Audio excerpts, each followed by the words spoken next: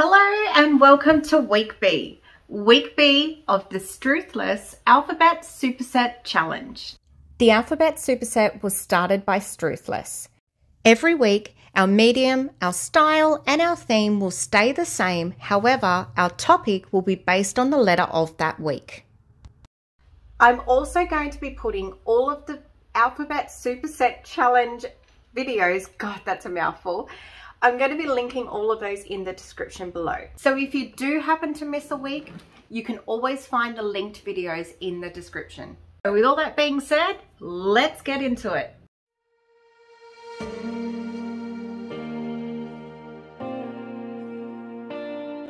I'm starting off the video this week with the banana.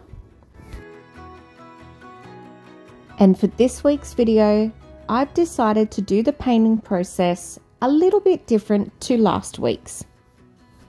Instead of base coating all of the items first and then coming back in with the details, I thought I would paint each of the items in one go, from start to finish. My thoughts for painting this way was that it would make the video make more sense to you guys as the viewers. So I'm not jumping back and forth from item to item. This way you get to see each one from start to finish and how the process is done.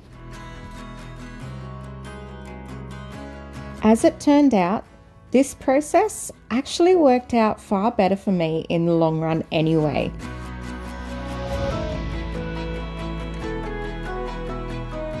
When I was base coating the banana, I thought instead of doing one flat yellow colour, I would add in a few variations of yellow. So a little bit of dark, a little bit of light, a little bit of green and some blemishes, just like you would get in a real banana. Painting in this way kind of made me lose myself in the painting. And before you know it, the whole banana was done. I guess that's because in my mind, even at this stage, I was still painting the base coat. And because of this, I wasn't striving for perfection. I mean, it's just the base coat, right? No need to worry about anything at this stage. I wasn't overthinking every brushstroke or every mark. I was just laying down the colours and really not overthinking anything. I couldn't believe just how easy the whole banana was coming together. No problems, no issues, and no fix-ups. I guess it just goes to show what a positive mind can do, and how much of a difference your mood can really make to your artworks. All of this painting bananas has got me feeling hungry. Banana.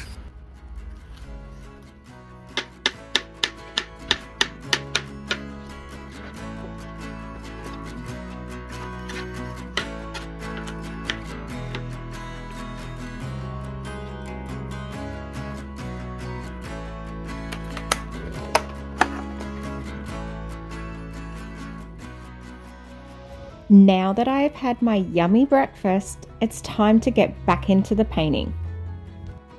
And I'm going to be working on the Bandaid. I've decided to do the Bandaid in that stereotypical pinky, fleshy, toned colour.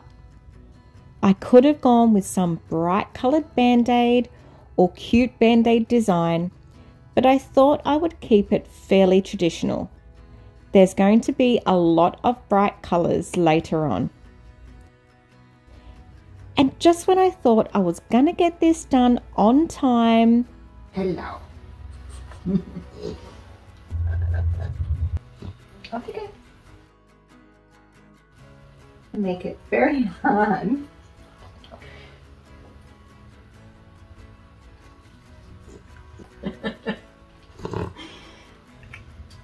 Okay. Come on. Let's go.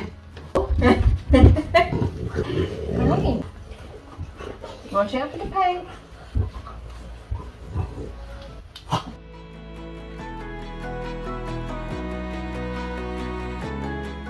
Okay, distractions over and time to really get stuck back into this painting.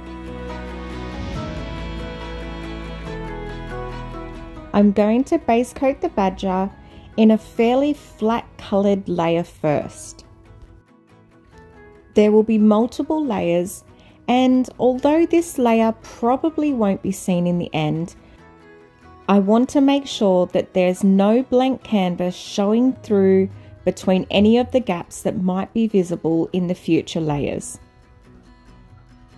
I've been using a cheap black paint. I try to use up the paints that I've got or the craft supplies that I've got instead of using my good stuff, and I thought, being a base coat and being black, I'll just use the cheap paint, save my good paint for, you know, the top coat. But you can't go past good quality paints. So I'm going to go back to my golden. My dog has just come and bumped the camera. Let's try again. I'm going to go back to the golden because it just works. It covers really good, and I do like to use up my old art supplies. But yeah, even with black, it's just watery. I've done 2 coats and it's still not covering. So next coat, I'm going back to my golden paint. You can see here how very little paint I need. There's only about 4 or 5 drops in this little bowl. And just look at that coverage. It's so much better. And after a full coat over the entire badger's black fur, look how much I still have left. I'm not being sponsored by Golden, but I think it's important to appreciate a good quality paint. Although it might cost a little more than the cheaper brands, this is very pigmented, and I actually think it works out about the same in the long run, because a little bit goes a long way.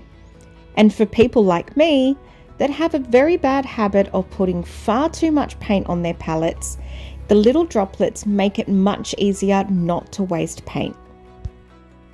For the second layer of fur, I'm adding in variations of colour, making sure I go darker than what I actually need, and this way when we do the final layers we can go lighter and have that dark peeking through, giving it more texture and more depth.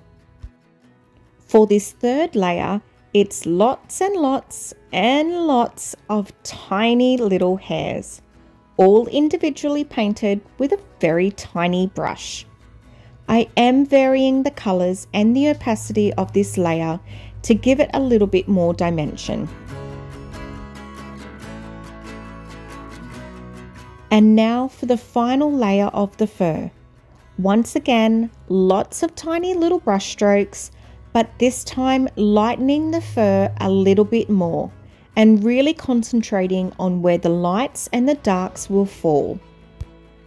All of this adds texture and depth to the fur and gives it a more realistic appearance. Just like the banana and the Bandaid, I'm really happy with how this little badger is turning out. It's so weird for me to be at this stage of the painting and be completely happy with everything I've done so far. Normally I kind of hate my paintings until the last minute, especially when it hits that ugly stage. But so far I haven't really felt like that at all during this painting. For the backpack, I went with a bright red, because red is actually one of my favourite colours. I've added a little bit of burgundy into the red mix for the first layer of shadows. I then added a little bit of black into that burgundy red mix for the deepest and the darkest shadows on the bag.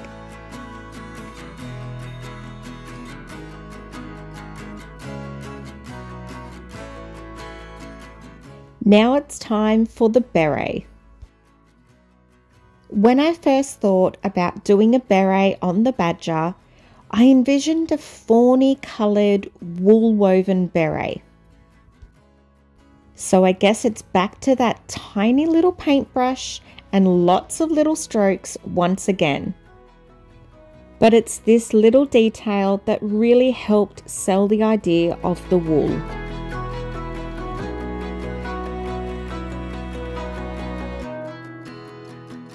Back to some relatively normal sized paintbrushes now for the books. I paint the edges of the books first, where the pages are. And then base coat the covers of the books in some leather tones.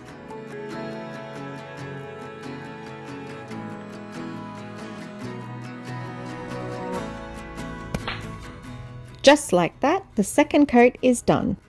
To give the books the leather effect, I'm dry brushing some lighter colours over the top and then adding in some dark shadows where the books would naturally crease.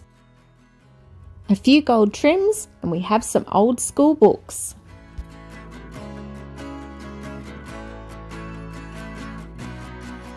Okay, now for the butterfly wings. As much as I have loved the painting process so far, and everything has been going smoothly and I was actually happy with everything, along come the butterfly wings. I should have known I couldn't get through a whole painting without having one thing that I was not 100% happy with. They're not terrible and I don't hate them. It's just not what I originally imagined. They are bright, which is good, but I guess what I was seeing in my mind is not quite what was coming out in the painting.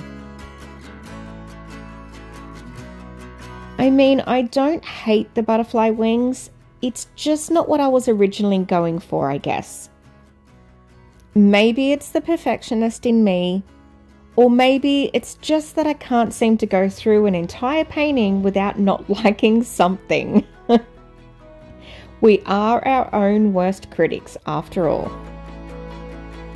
I did think about painting over the butterfly wings and starting it again, or fiddling with it until I was more happy with it, but I decided against it. I think sometimes it's best to continue on with the painting and not overthink things too much. I reminded myself of how I felt when I was painting the banana. Being able to let go and trust the process, it done me the world of good. And in the end, when I look back at the painting as a whole, I like it. So I'm really glad that I did just let it go and continue on. I think if I had tried to fix it, it probably would have made things worse and I would have ended up stressed and not enjoying the painting as much as I did. I think it's been a good lesson for me to just let go, enjoy myself, and not worry about everything being perfect, because in the end, the painting as a whole has turned out really good and I'm so happy with it.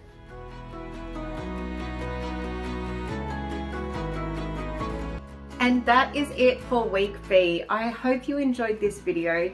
If you did and you want to see what the next 24 letters are going to be looking like, hit the like button, hit the subscribe button, and don't forget the notification bell. That way you won't miss any of the letters coming up. With that being said, I will see you in the next one for week C. Bye.